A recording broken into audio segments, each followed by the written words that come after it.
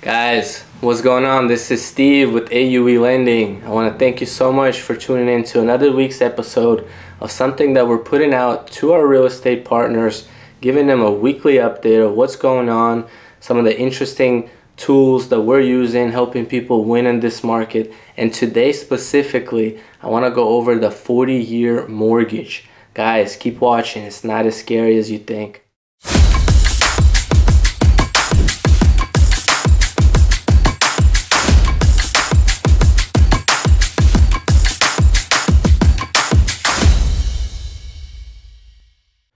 Okay, before we start off, did you guys know that a person that buys their first home is only gonna either stay in that home or stay in that loan for 5 to 8 years?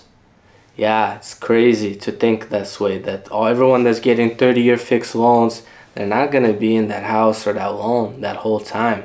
So why even consider something like this?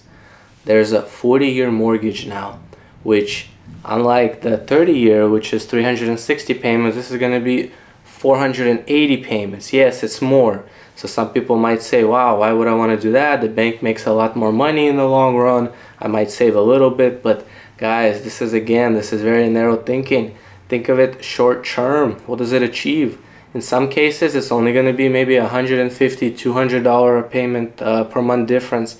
But in some cases, this could be $500, $600, $700 a month difference by going to 40-year amortization. That's huge. Think about the borrower that 2 months ago hit the brakes because rates are too high. Yes, maybe some of them came back now because rates have went down in the last couple of weeks, but still, imagine this. You could give them another boost into their buying power, or maybe not even buying power, but you could give them a little bit relaxation because their payments are going to be down. Guys, this is powerful tool. Don't sleep on this.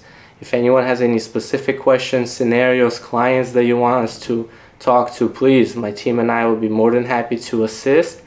Thank you for watching another week's episode.